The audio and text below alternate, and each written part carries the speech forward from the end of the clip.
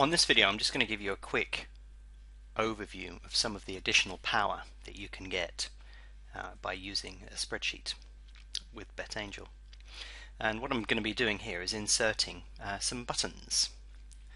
Now this takes a bit more effort and work and is considered above beginner's level.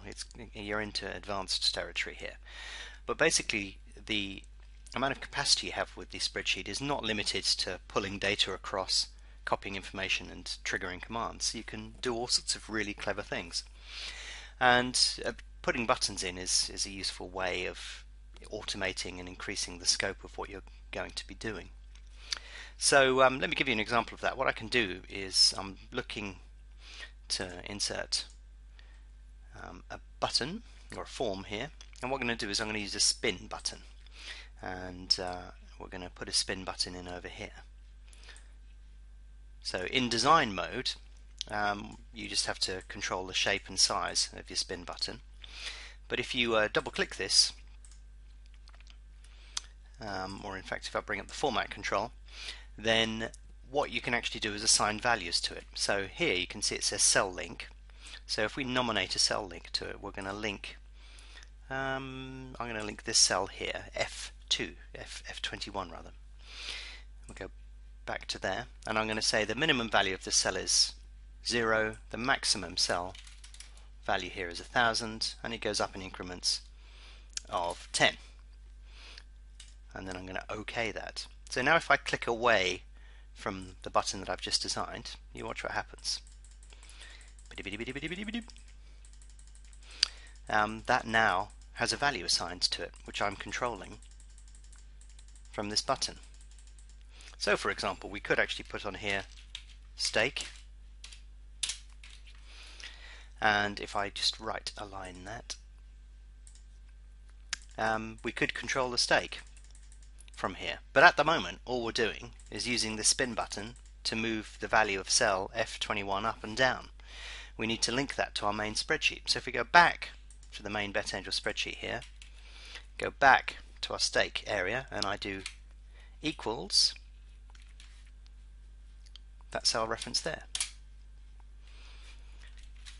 And then if I want to bump the steak up to £100, and if I click back on the BetAngel spreadsheet here, you can see that the steak has automatically been transposed across there. So all of a sudden we're controlling all of the actions on the BetAngel spreadsheet without actually being on it, and we're using buttons to do that as well.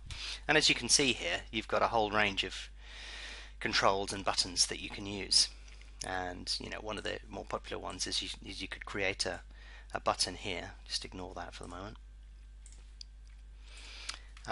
which says back or words to that effect.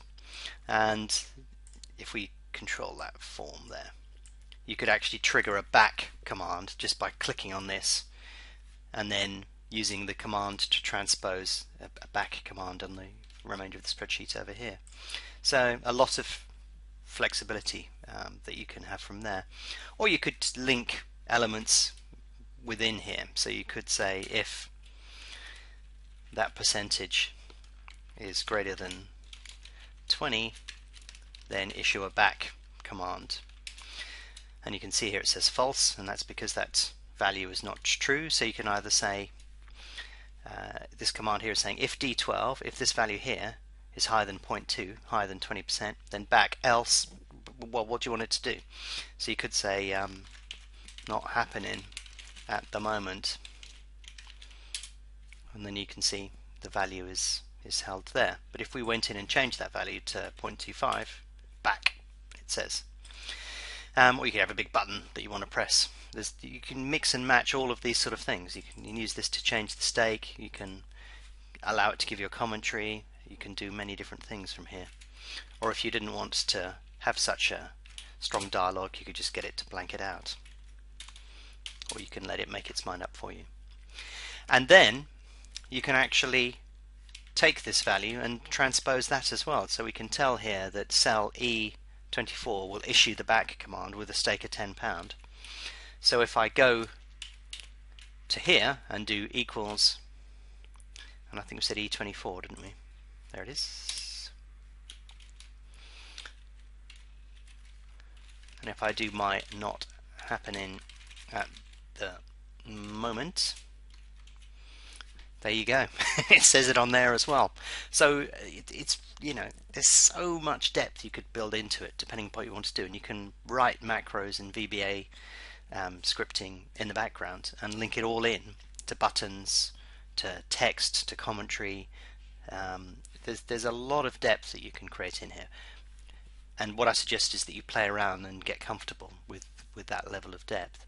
But tons of flexibility is what I'm trying to show you here, and you use that to your advantage.